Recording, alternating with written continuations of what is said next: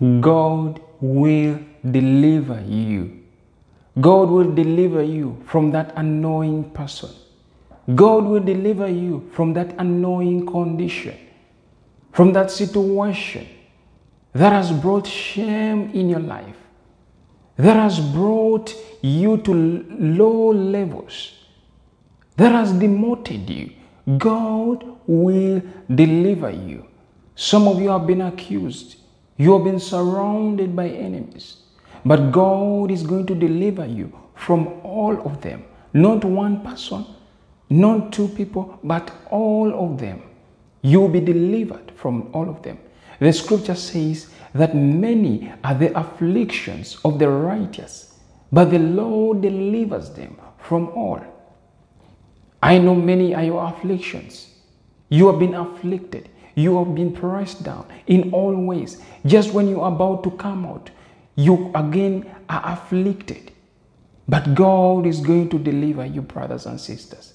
If you can believe in the word of God, if you can believe in the promise of God, you will never be put to shame. Today's word is in the book of Psalm 116, 8 to 9. Psalms 116, 8 to 9. And it reads, "For you have delivered my soul from death, my eyes from tears, and my feet from falling. I will walk before the Lord in the land of the living." Powerful. Now this is a statement that was said by the psalmist. He was going through so much affliction. Probably in his past endeavors, he encountered a lot of enemies.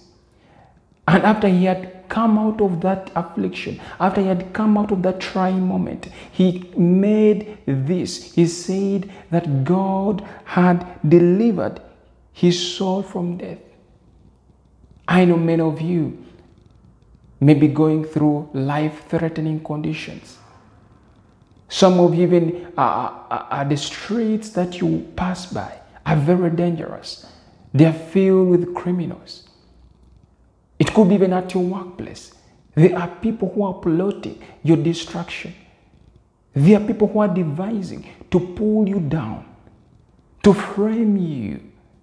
But God will deliver you from all your adversaries. Some of you have survived death. There are things that would have taken you in your sleep. There are things that would have killed you a long time ago. But it is the Lord's mercy. It is because of God that you have been preserved. It is because of God's guidance. It is because of the hedge of protection that God has put around you, that God has set his angels to preserve you. There are a lot of things that have sought to destroy you. Some of you, the sicknesses that you get. I'm speaking to somebody. You get sickness after sickness. The same sickness, the same condition keeps coming back. That condition wants to destroy your life. But God is going to deliver you from it. God is going to deliver you. Some of you, the things that have killed your family members want to kill you. The conditions that have taken down your family members want to take you down. But I pray that God delivers you, that he preserves you from the hands of the enemy. God will deliver you. Now the scripture also says that that the psalmist was delivered, that even his eyes from tears and my feet from falling. So that means the psalmist, the person who wrote this scripture, he cried a lot, just like many of you are crying. It seems like crying has become like something that is usual to you. But God will deliver your eyes from tears. The only tears you will have are the tears of joy. Because there are different types of, there are tears of sorrow and there are tears of joy. When you receive good news, too good to be true, a miracle, tears of joy. God will also deliver your feet from falling. Some of you dream when you're falling in a place that is endless, in a pit. And some of you are falling physically. You fall down. Situations have pressed you down. People have put you down. But God will deliver you. I pray that you walk in the land of the living, that you accomplish the mission and the plan and the purpose that God has for you. You will not die before your time.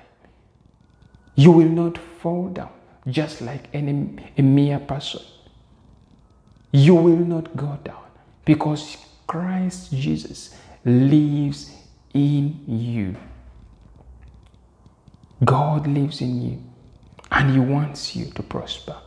He wants you to walk on the right path.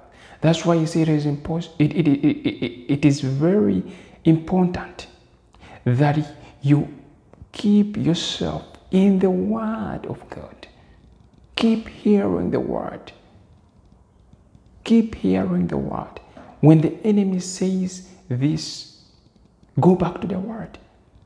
When you receive a negative report, go back to the Word of God. Read the Word of God. What does the Word say about you? What does the Word say about your condition? Scripture says, by His stripes we were healed. We were already healed. So no matter the sickness, no matter how big that sickness is, no matter how draining that problem could be, know that there is no problem that God cannot handle. There is no sickness that God cannot heal. He is a healer. So keep confessing the Word over your life, and the Word will work. Keep believing in Christ Jesus. Brothers and sisters, I've come to encourage you that God is with you and He will deliver you, just like He delivered many people in the past. There are a lot of people in the scriptures that went through life-threatening things, but God delivered them. One example is David. David went through a journey that is terrifying, where to an extent that Saul the king of that land, wanted to kill him. But David was delivered. There were destiny helpers in David's life. When Saul wanted to kill David, the son of Saul, Jonathan, saved David's life. He informed David about the father's evil plans.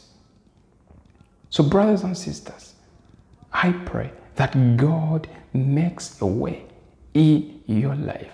Now I've come to the end of this message, and one thing that I would like you to do is to share this message with somebody else, like this video, and leave your comment.